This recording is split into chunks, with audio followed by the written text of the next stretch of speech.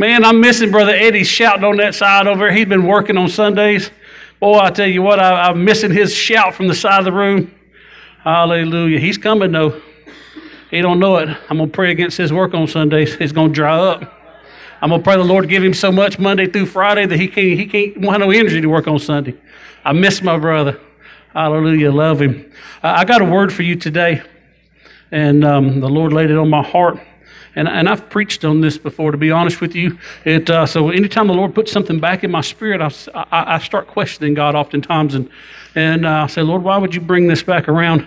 I don't think I've ever preached it since we've been here that I can remember possibly. I don't think so. But it's something the Lord brought back into my mind. And I said, okay, Lord, if this is what you want, as I begin to seek, the Lord sometimes will do things because a word is meant to be preached.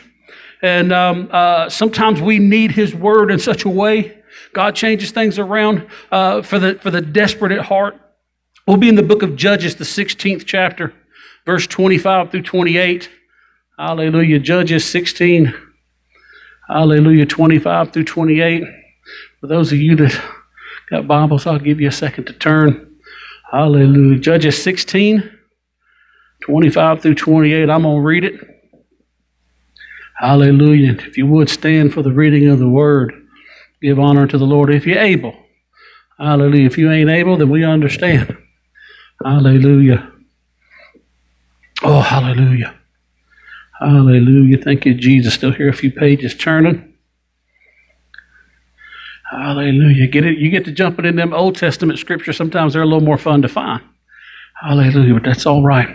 Judges 16, verse 25, it says, "And it came to pass when their hearts were merry, that they said, Call for Samson, that he may make us sport. And they called for Samson out of the prison house, and he made them sport. And they set him between the pillars.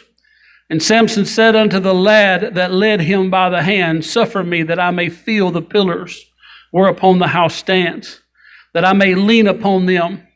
Now the house was full of men and women, and all the lords of the Philistines were there. And there were upon the roof about 3,000 men and women that beheld while Samson made sport." Let us pray. Heavenly Father, I'm so thankful again for your mercy, God, your grace, your anointing. God, I'm thankful for those that are here today to hear your word. This is your word, God. It's not mine. This is a message that you've given, Lord. It's not from me, Lord. And I can't do anything without you, Lord. I stand empty, Lord, until you fill my vessel, Lord. I pray, God, fill my mouth with your words today, God. No, not one of my words to come forth, God, but I pray, Lord, let every word come from you, God, to touch the hearts of your people today, Lord, to set the captive free, God, Lord, to lift up and strengthen us, God, to guide us and to direct us, Lord, God, to put us back on path. Father, I ask you, Jesus, Lord, to help today, God. Lord, every life, let every ear that hears your word, God, let it be applied. God, we give you praise in your precious name, Jesus. And everybody said, Amen. Amen. Hallelujah. You can be seated. Hallelujah. Hallelujah. This is a story about Samson. And I know a lot of you guys are familiar with Samson, and maybe some of you maybe not as familiar. Samson was one of our people from the Old Testament. He was the strong man. Y'all know who I'm talking about, Samson? He was the man that had amazing strength. The Bible does not say that he was really big. I imagine he probably was not that large at all. I imagine he was probably a smaller guy. Because if he looked like some kind of, Andre the Giant or something, God wouldn't have got any glory. God wouldn't have got any glory. They would have thought all the strength was in his muscles. The strength was not in his muscles. The strength was in anointing. The strength and the power was in God. Samson was born of a man named Manoah. His mother had been barren, and an angel of the Lord told them, "You're going to conceive a son, and he will be a Nazirite, and he will begin to deliver God's people from the Philistines." It's not long into his story we find two things about Samson. One is he was obviously very strong, and one of his other problems is he had some issues with the women that he was choosing, the lifestyle that he was living, the things that got in the way of his purpose. Hallelujah. We follow Samson's life a little bit, and I'm going to talk a little bit about him, but I'm actually going another direction. I just got you to make sure everyone understands. I can't assume ever that when I'm speaking to a group of people that everyone knows the same story the way I do it. You know, I've heard it for many times, and some of you, this may be the first time you hear some of these details. So if you've heard this a few times, bear with me just for a moment. We find that not only is he extraordinarily strong when the Lord would anoint him, but also that God had chose him to deliver his people from the Philistines. We know that God's people is in bondage under the Philistine people, and they had been causing much havoc and troubles and distress through God's people, and the Lord sent him. He was born with a purpose. You look at your neighbor and say, you're born with a purpose. You're born with a purpose. You were not born to be into nothingness. You were not born to just to be a knot on a log. You were not born to do nothing, but God had a purpose in you. And sometimes along our journey, circumstances and situations and lifestyle choices and the things that we do, sometimes it gets us a little off path of where we are intended to go. But here we find Samson. He is chosen. He is special. The angel of the Lord had told his parents all these things about him. So, you know, I can imagine as Samson was growing up, he was probably a little bit spoiled. Now, you know, I don't know about any of y'all. I look around here at some of my nephews. I see my grandson there. And, you know, as parents and grandparents, we love our children. And you know what? We love them so much, sometimes we spoil them. But imagine, moms and dads, if you had an angel of God come out, woo, and said, you're going to have a child, and this child is going to change the world, spoke to you audibly, and told you about how special this child is, and this Nazirite vow, all the things that you had to do because of the Nazirite vow. There was many restrictions, not only for the child, but for the mom. All of these things. Can you imagine? When that child was born, you're like, oh, this is the one. Oh, they're like, they got little Sammy Poo. Somebody said, can I hold Sammy? Oh, no, this is the chosen one. But I just want to know. Spoiled. You know how I know he was spoiled? Because in his adulthood, he was just as spoiled. In his adult life, he was just as spoiled. He was anointed, and he was just as rotten as the most spoiled kids around. Now, I'm very fortunate. I got a grandson that his mama thinks he's spoiled, but I think he does pretty good. I got some nephews that mom and dad might think they were spoiled, but ain't none of them nowhere like Samson was. Because Samson, he made some really bad choices. He made some choices of doing some things on his own that cost him so much. We find as Samson, as he began to follow his own desires, he had a purpose and a gift of God. A gift from birth from God to see his people delivered, to see the bondage of others removed, to see freedom to take place. God had put a God-appointed gift in him. And instead of choosing to use his gift for its purpose, he chose to use his gift for his own pleasures. And sometimes along the way, kind of fulfilled some of God's purpose. Some along the way kind of got things right, almost by accident. Samson, we find, is his dad, parents wanted him to have a wife. They had a women that he was supposed to choose. He said, no, I don't want any of these. I want one of those Philistine women. Now, didn't we just read he was supposed to deliver God's people from the Philistines? I'm going somewhere. Y'all looking at me like a deer in the headlights. I'm going somewhere. He was supposed to be, I can imagine probably in his raising, his parents kept saying, one of these days, these Philistines, they got us in such bondage, you're going to be the deliverer. I would think, and somehow in his mind, he would look at them as the enemy, but he said, boy, I tell you what, I don't want any of these women that I'm supposed to have. I want one of those.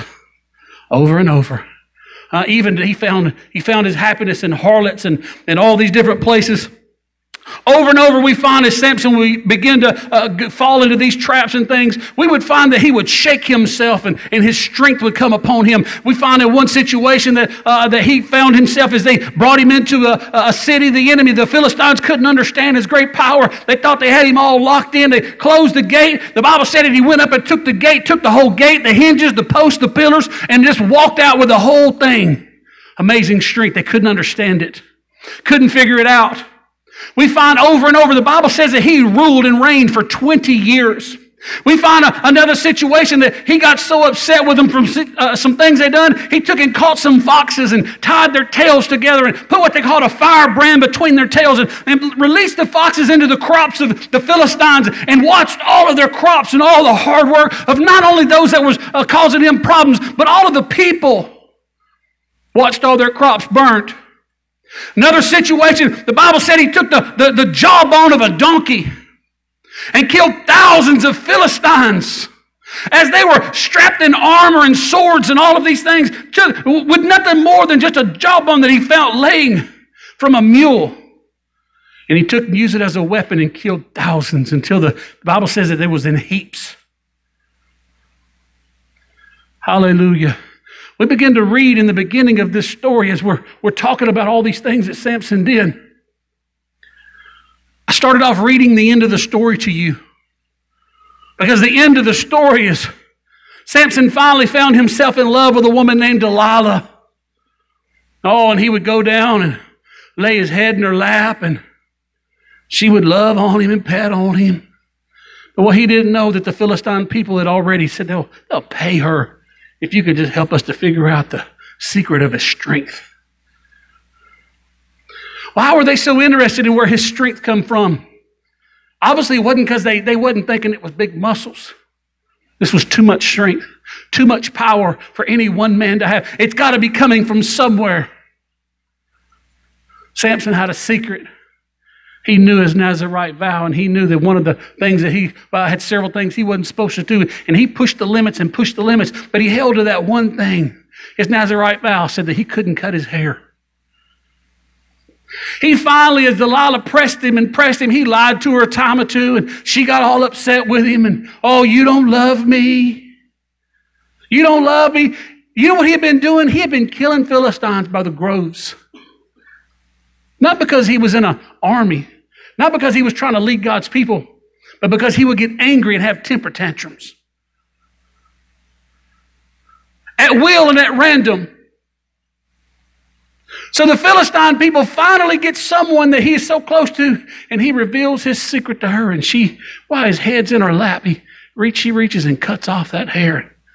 And the Philistine, she calls him in, and the Bible said that Samson jumped up as at time before, and he shook himself and did not know that the anointing had left him. And he no longer had that strength and power. And here's where we pick up at this point in the story where we started in our scripture. We find that the Philistine people said they had him and they were making sport with him. But before we get into discussing this sport, I want to ask you a question. I want to give you another perspective. I want to change this around because very obviously we've been talking the whole time about Samson. As you read through this story, everything is about his life and the decisions from his birth and all of his wrong decisions and all the things that he had done, the calling that was in his life and all the murdering that he had done. What about the Philistine people? Now, I know the Philistine people were not God's chosen. I know that they had God's people in bondage. I know that they did a lot of wrong things, but don't you know that a lot of those soldiers killed in his rage was somebody's daddy and somebody's son and somebody's brother? A lot of the crops that was burned may not have belonged to the kings, and there were people that were working hard in the fields day after day, and they watched their labor burn in his anger because he was mad. Can't you imagine how they hated him? And they couldn't do anything about it. He had so much power that no matter how much they wanted deliverance and how much they wanted change from him, at his random whims, he could destroy their lives. At his random choices, he could cause destruction. So I ask you, when they cut his hair off and he shook himself and he realized that the power was not there and they were able to grab a hold to him and take him and subdue him, why did they not kill him? Why did they not kill Samson at this very moment? Why did they choose to put him in the prison house and tie him up? Why did they not choose to put a sword through his heart and get rid of this enemy once and for all? Why did they not choose this? Surely somebody come up when the captain said, no, we're going to take him and put him grinding at the mill. Surely to God somebody come up and said, listen, that's that Philistine that killed my family. I mean, that's that man that killed my family, not Philistine, but that's Samson. That's the one that caused so much havoc in my life. That's the one that's destroyed my whole family. That's the one that burned everything every financial gain I ever had, burned up my whole life. Everything that I owned was destroyed by this one. Don't you think it best to kill him? Nah. We're going to make him work. We're going to put him grinding meal. We've lost this. We got it. You know what they said? I can handle it. I can handle it. Put that up here for me. I can handle it. Somebody thought, I know he's been dangerous all of these years. 20 years the Bible said that he had run. 20 years he had been killing at will. 20 years he had caused destruction. They could not stop it. But I can handle it. We got him now. I don't know how long it was that he was grinding at the mill before they decided to start taking him in and making sport in front of the arena. I don't know how many days had went by, but maybe they started off trimming his hair in the beginning, or maybe they started keeping it shaved. I don't know how long it was. But I can tell you this. I know why they brought him into the arena. Because they lost fear of him. Because for 20 years they were afraid. 20 years they were in torment. 20 years they saw, is there anybody? Can somebody, I'll do anything. I'll pay whatever amount it takes to get free. Anybody know? They said, I'll pay. They told the woman, they said, I'll pay any price. If you can find out how I can destroy this enemy, where his strength lies, I'll pray. Why would they not kill him when he was down? It's the same reason when we get deliverance from things in our lives and we don't completely cut it out of our lives completely. Some of us have fought some things in our past, some things that have caused complete destruction, has burned our financial gain, has burned everything in our life, has burned a path and eat a hole. It's killed your sisters, it's killed your brothers, it's killed your friends.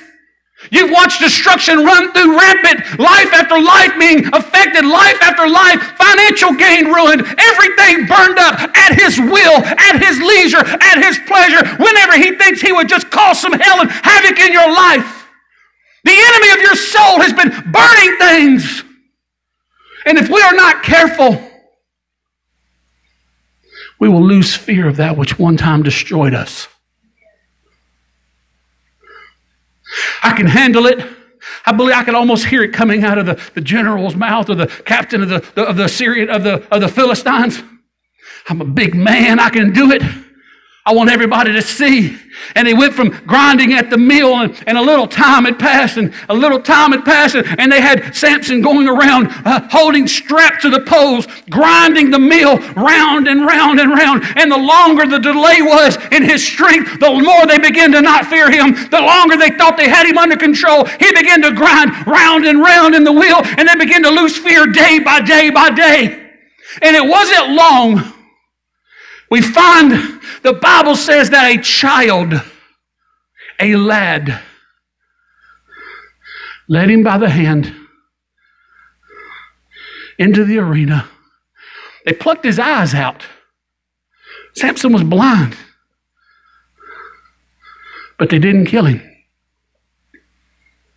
You know what they did? They just wounded him. What is it in your life that you just wounded instead of killed? What is it in your life that you've only wounded a little bit? Made you feel better because you got one up on the situation and the circumstance. What is it that you wounded somewhat? Makes you forget about all the hell. Makes you forget about the days gone by. Makes you forget about all the destruction, how bad it was. The tears, the burning, the phone calls, people all around you dying. What is it? We just allowed that silence. We wounded him a little bit. And we've not made a choice to put a sword through his heart. I can tell you this. The Bible said that that little lad took him by the hand and began to lead him into there. At what point do we allow the things that have caused hell and destruction to be casual in our homes? At what point do we allow our children to begin to participate and to be a part of the things that have caused such hell and destruction? It's the things that we lose fear of. I know. I can tell you, most of you guys know me. You know my testimony. I was selling dope next door. Christian can tell you about the past. I was the one that allowed my little one to be right in the middle of all the nonsense. I was the one that allowed Satan to come along and take her by the hand and lead her down the wrong path. I was the one. I can preach this to me because I lived it. She lived it. She went through hell because of my choices. Because I was not afraid of that which was destroying lives all around me.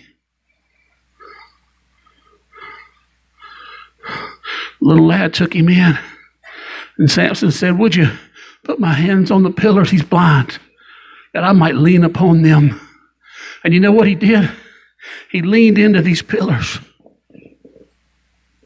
And the Bible said that he began to lean upon them and he began to pray. It said his hair had begun to grow back.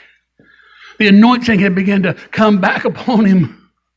Little by little, power began to be restored back to Samson. Now, I know I'm flipping this story around a little bit backwards. I know this is supposed to be the story of Samson regaining and having victory. But can I tell you this?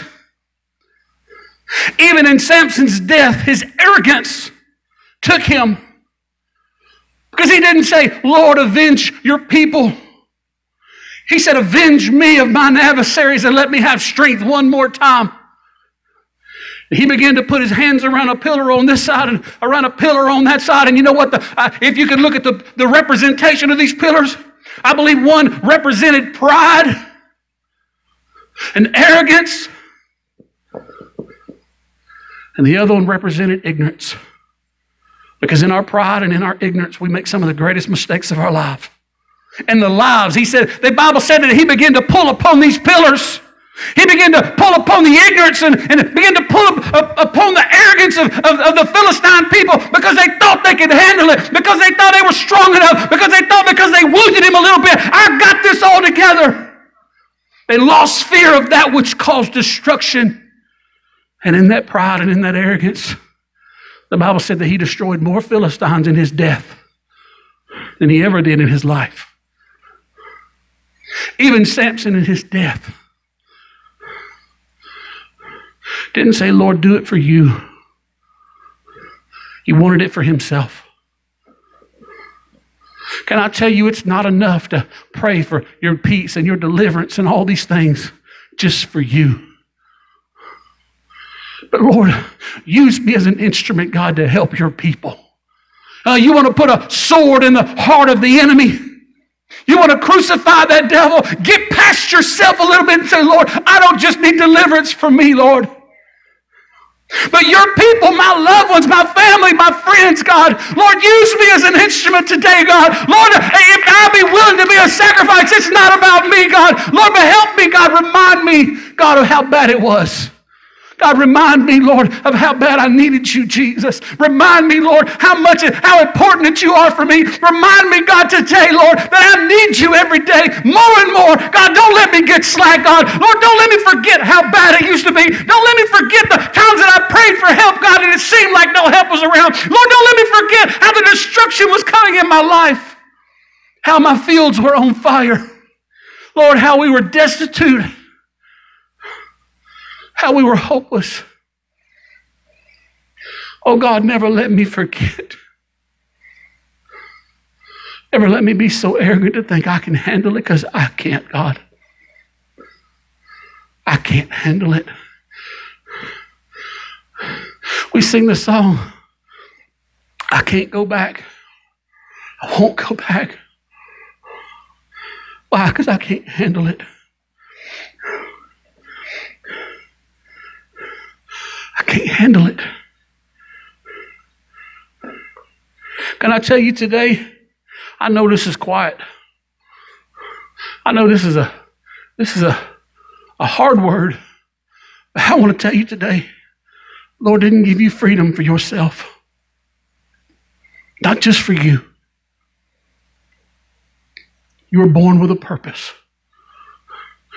And when you found salvation and you were born again, you were born fresh with a fresh purpose. And your purpose has got to be about not being selfish and not about me. But God, what can I do? God, let me not worry so much about everything that I have on my agenda. But what about you?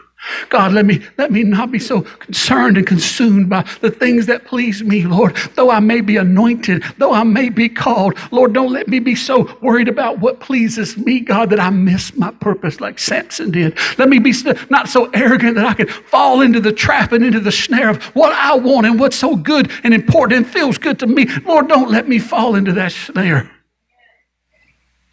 Hallelujah. I want to tell you today, church, oh, how beautiful and how amazing and how phenomenal our God is to love us when we're unlovable, to see us as the broken pieces that we've been and have the grace to see us restored. Oh, let's don't let arrogance cause a collapse in our life. Let's realize that God wants us to destroy that enemy in our life, whatever it is. We all got different things. Huh? Some of you have never tasted alcohol. Some of you don't know what it's like to get high. Some of you don't know what it's like to wake up and be peeking out around the tinfoil in the windows. You may have never had those experiences. You might not know what it's like to ride in the back of a squad car all cramped up and no room and that smell that's back there. You may not have ever experienced these things, but I assure you, you still have some things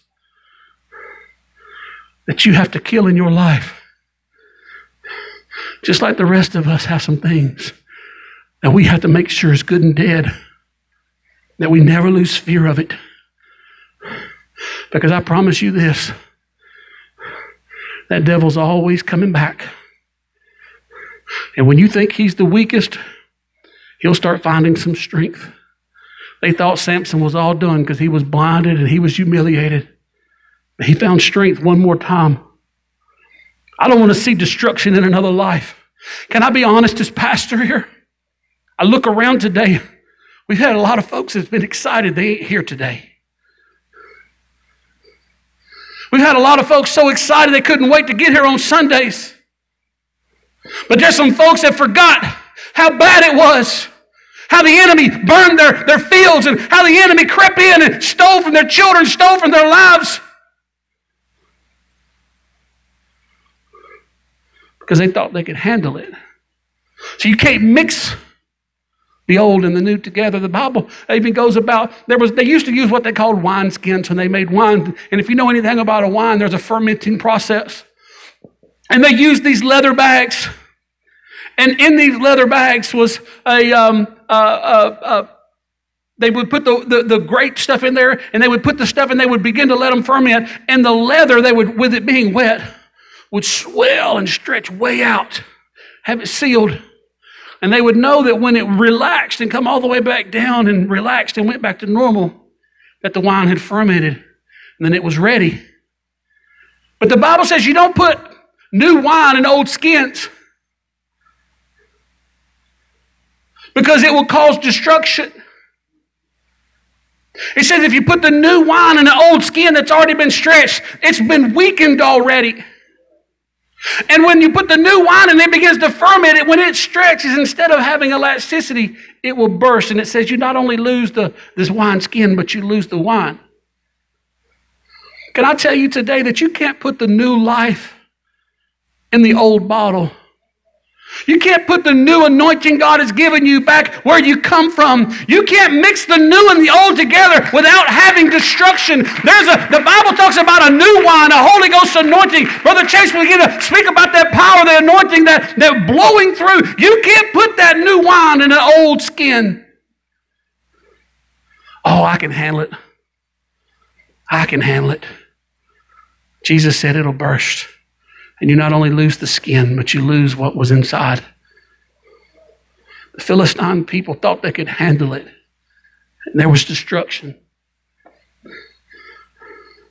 I feel like the Lord gave me this today for a warning.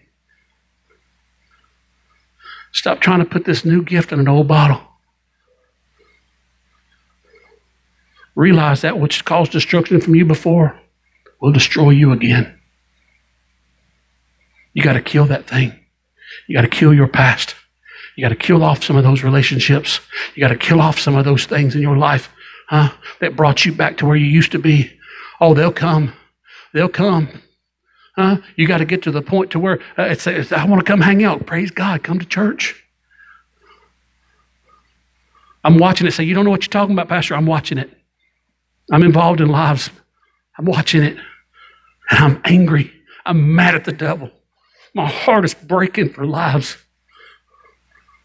Nobody has any idea how many phone calls we make, how many texts we send out, how many times when we start seeing things go around, how many tears is cried, how much time we spend praying.